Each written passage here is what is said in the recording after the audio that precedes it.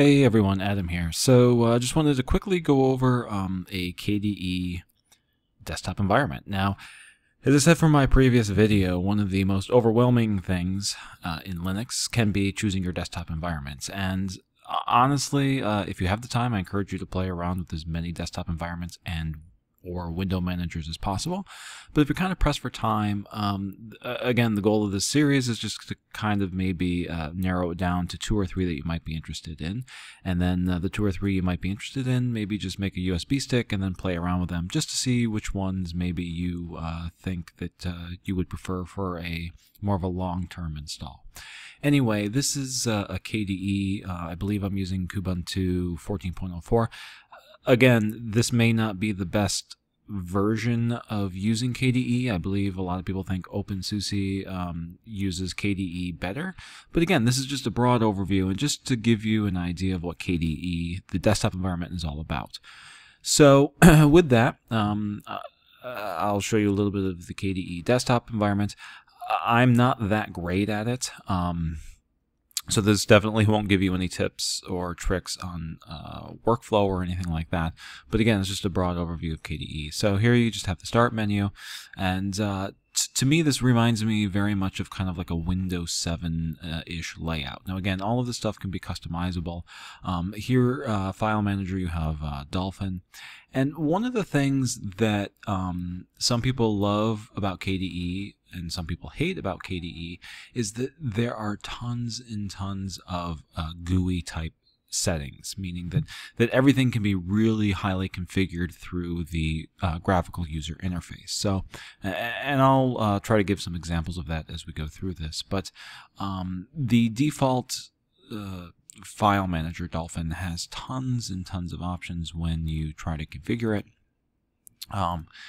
And to me, this is one of the things that I'm not particularly, why I choose not to use KDE, is that to me a lot of the choices are a little bit too overwhelming. And again, that's just my personal preference. So, and I'll show you what I mean. So here we can go into maybe the advanced settings. Let's check out advanced settings. Nope.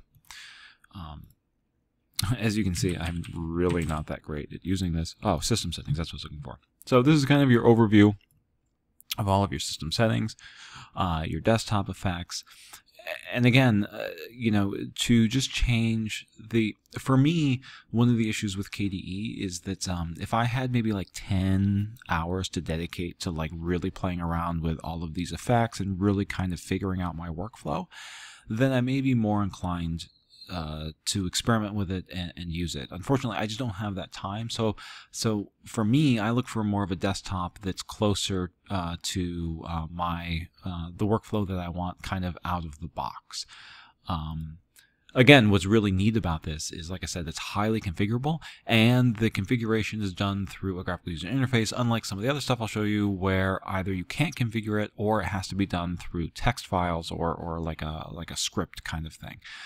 So again, not nearly as user-friendly. So if you're the type of person that really wants a lot of configuration through like a graphical user interface, recommend KDE. This will be for you because compared to all the other desktop environments out there, I think this is one of the most configurable as far as a graphical user interface is concerned. So, like the other time, let's see, when was it? Last week I was trying to, what was I trying to do? I was trying to figure out the window behavior because I wanted the Alt-Tab. I forgot if I switched it or not. Oh, I did do it. Okay. So like when I Alt-Tab, like I prefer this instead of the thumbnails and all that stuff. And I was playing around with it last week. And honestly, I can't even remember where I found that setting. I eventually found it. It probably took me like 30 minutes, but I eventually found it. So again, part of it is I don't really know how to navigate this that well. But the other issue is that there's just so much stuff that it just can be overwhelming. So, let's see. Oh, here it was. Show text icon cover switch. Okay, so eventually, oops, I gotta hit apply. So yeah, so this is how I would, again, it's neat that I have this option. I think with Cinnamon, I didn't have the option to set this up. And honestly, I really, really like this. This is how I prefer to navigate the Alt-Tab windows. And so, again, like I could see lots of value in this compared to some of the other desktop environments. I don't even think I have that option to how I want the Alt-Tab to be displayed. So, let's see, window. You can set up window rules. These are all advanced settings. Window behavior. We can, this is basically with double clicking, and a lot of the other desktop environments have similar type settings. It's just not to this degree. It's pretty impressive what you can actually change and do. As far as stability and stuff like that goes, I've heard that KDE is one of the heavier desktop environments, but I think you can configure it so that it's maybe not quite so heavy. And I think over the iterations of different of KDE being released, I think that's been streamlined a lot, and I don't think it's quite as heavy as it used to be. Again, I don't really use it. I think the most I've used it for is maybe like a couple of days just to play around with, just to see if it was for me. Found out it wasn't for me, and that's pretty much all I know about it. But I did want to show it off real quick, just to show you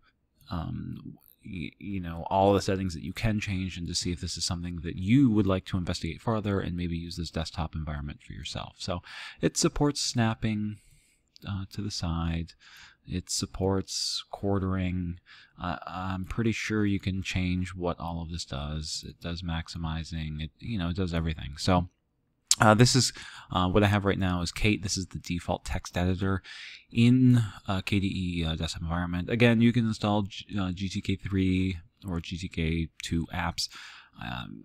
They work just fine. But you're going to get kind of the best layout with stuff that's kind of KDE, that's built for KDE, because you'll get the most options and things will just kind of integrate a little bit better. So, again, this text editor has lots and lots of features. It has tons of settings. You can go in and change a lot of the keyboard shortcuts. You can configure Kate. It's pretty impressive. And of course, you have some of the more what I would consider the forgot how to invoke it. Hold on, let me see if I can find it. Basically, you have stuff where you can do the expose mode. Let's see if I can. I don't know the keyboard shortcut for that.